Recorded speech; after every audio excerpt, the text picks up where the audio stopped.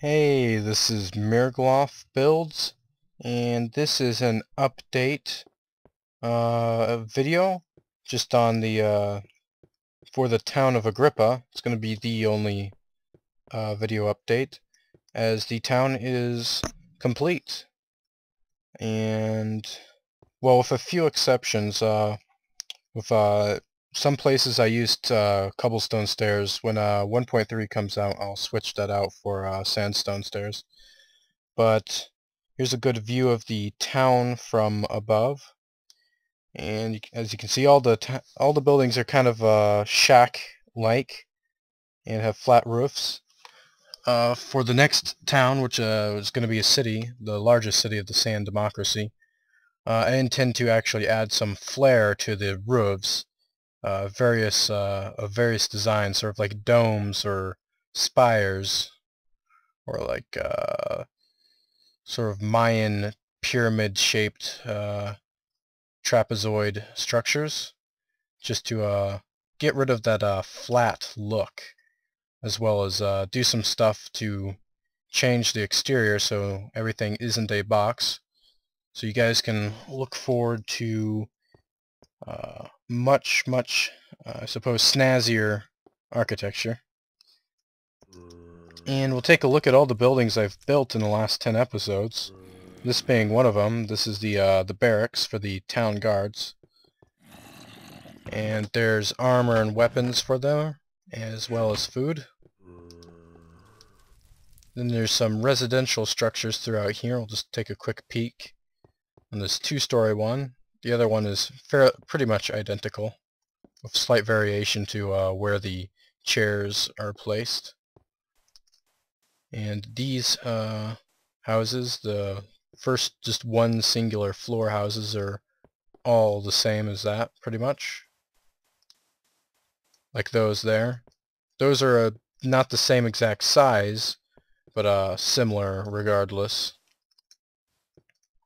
Over here is the blacksmith mercer, where tools are made and forged, and here's where they meet to make decisions within their group amongst their members. This is the trade mercer. Similar to the other mercers, they are formed like a guild, and the trade mercer is responsible for trade with other towns and cities, which would be other Sand Democracy towns, as the Sand people are not, they're pretty hostile towards outside influences, and inside there's an empty chest. If this town had any gold, the gold ingot would be placed in that chest.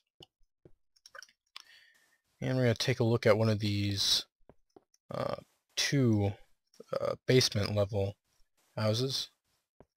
Just real quick, because I need to sleep to make it day. And basically all of these basement level houses are like this one here. Except for I think this one might be actually a little bit shallow, as I didn't dig it down quite deep enough. And this is sort of like a mat, sort of Japanese style, where they would sit at, the people of this housing. Speaking of the housing situation, because of Third World, the world in which all of this takes place, is sort of like an afterlife, so there is no procreation in the sense that people can't have children. So people who live in the same house, specifically in the Sand Democracy, aren't necessarily families. They could be just sort of like a roommate situation.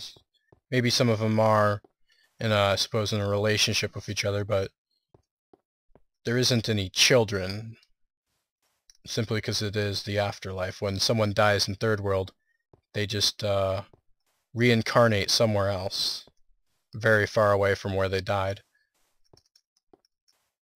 And these are just more of houses the same. Over here is the fisherman's mercer. There's some fish in a fishing rod that's been captured, and they just fish off these docks here. And here's the smokehouse, where the fish is smoked. The primary trade of the town of Agrippa is for fish. So the largest mercer is the fisherman's mercer.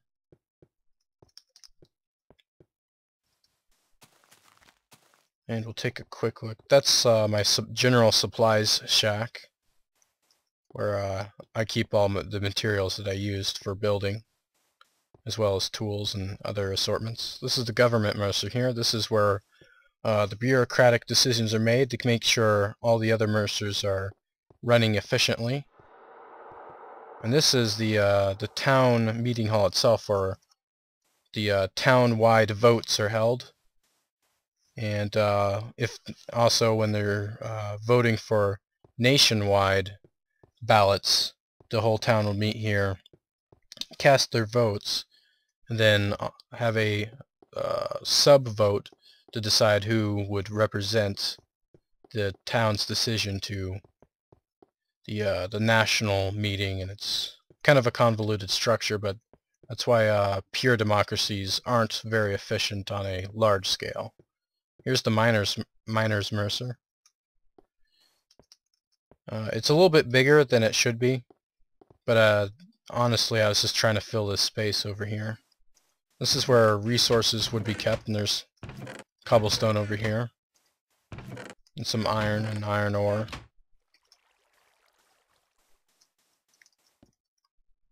I could show these mines over here, but they're not very large at all. They're not expanse.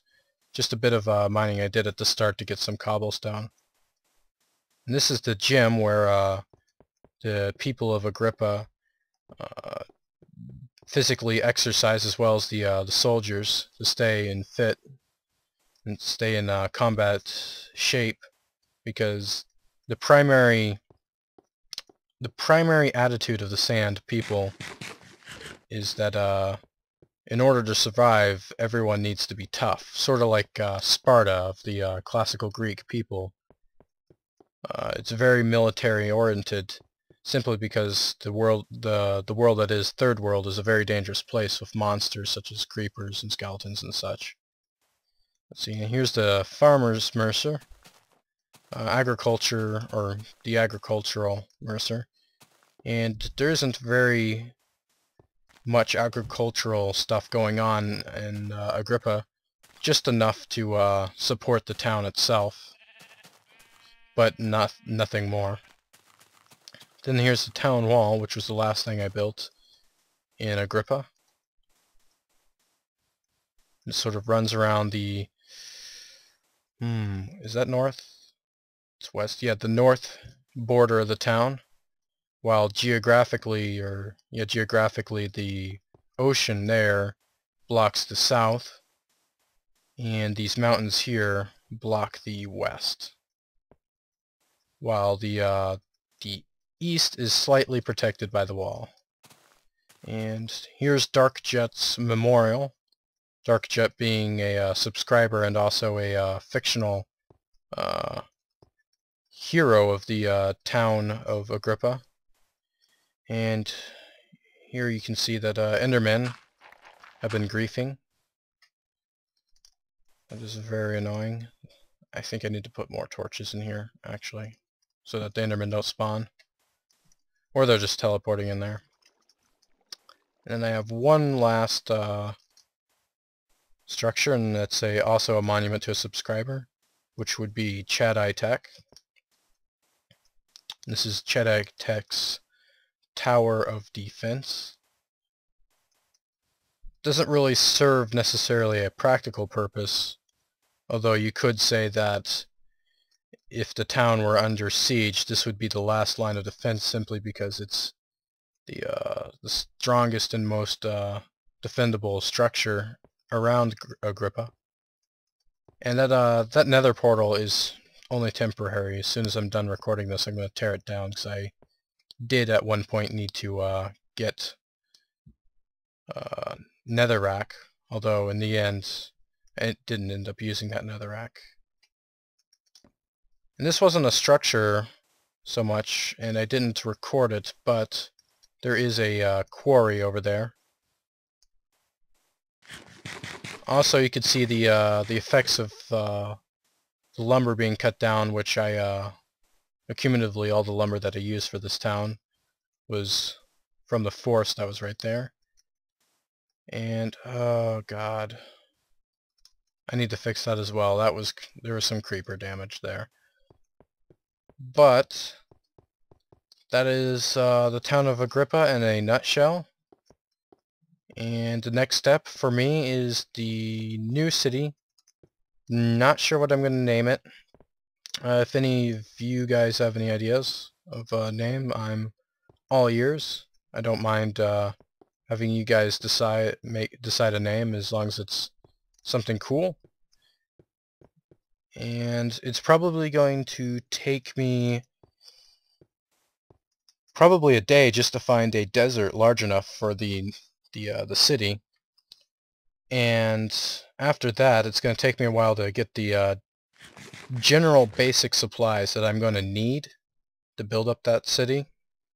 So it could be a week and a half before I get to the point where I can start recording myself building structures. So there'll be approximately that length of time of without any new videos, but it's not going to be very long at all. I don't think it'll be noticeable. And thanks for watching. There will be more videos to come, and see you later.